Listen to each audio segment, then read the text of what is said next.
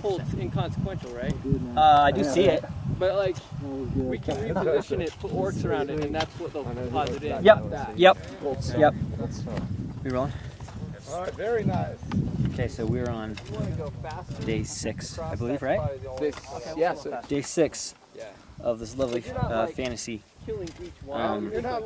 And we've been so far. We've been a few different locations. Right today we're 2 weeks out in Tooele, Utah, and we have lots of log cabin interiors and lots out in the field killing orcs stuff. So on this shot, I just want to talk about it really fast. This is a replication shot. So what we're doing is our heroes in the hole need to pop up and kill all the orcs. Now we only have what, 1, 2, 3, like 6 orcs to work with right now because that's where we roll. So what we're going to do is we're going to replicate their position, change up their outfits, change up everything, so that when it's finished, we're going to have a whole line of orcs. Now the best way to do that is take the camera and lock it off so it doesn't go anywhere. That way when you go, you don't have to do it this way, but it's the most straightforward, especially for the main master plate. Probably should start dressing this. And then what happens is you take all your group of orcs, you mix them up, you put them in a different spot, blah, blah, blah, blah, blah. And in After Effects you start layering things. Now what you can do is you can take it and green screen it so that you can overlap them too if you want to get complex, or you can roto with it. That takes forever and a day. But that's what you do when you don't have a crowd of people and you need to have a whole crowd of a whole horde of orcs coming to destroy the town.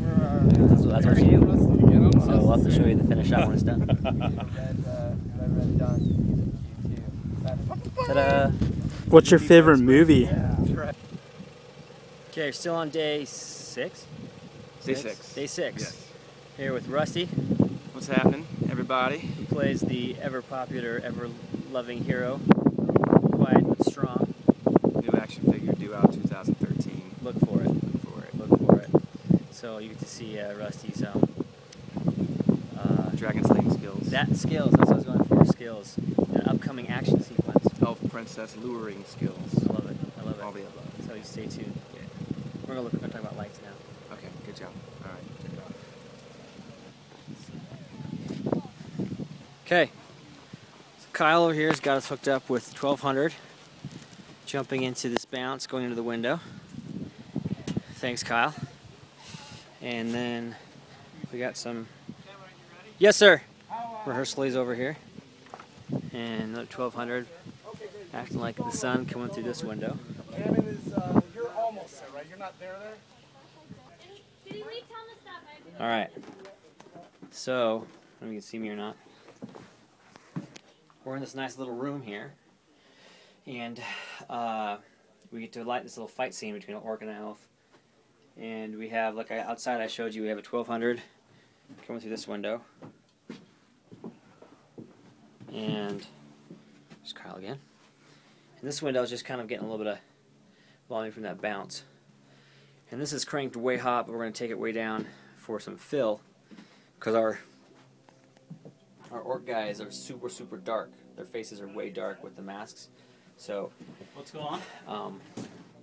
The Chiquito's going to help fill that in so we don't lose their eyes and all the detail on their masks.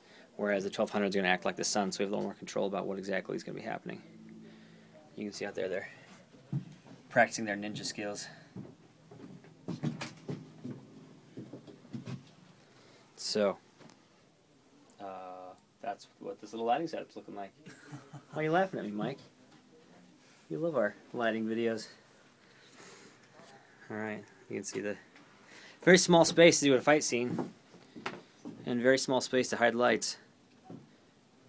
Camera's going to be something like this is not going to be too much of a master shot in here because there's not enough room. And it's a very short scene.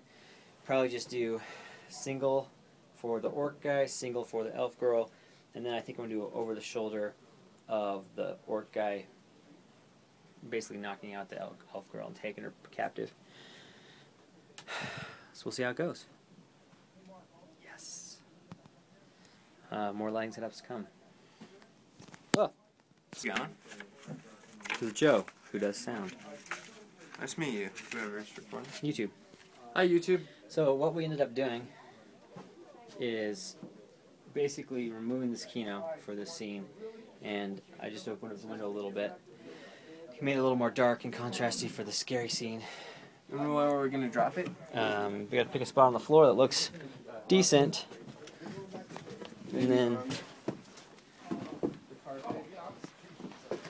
in here, there's Kyle again.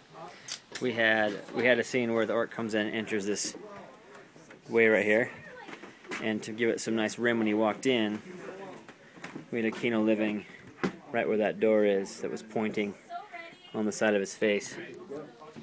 You can't really see it, it's so dark on this side of his face.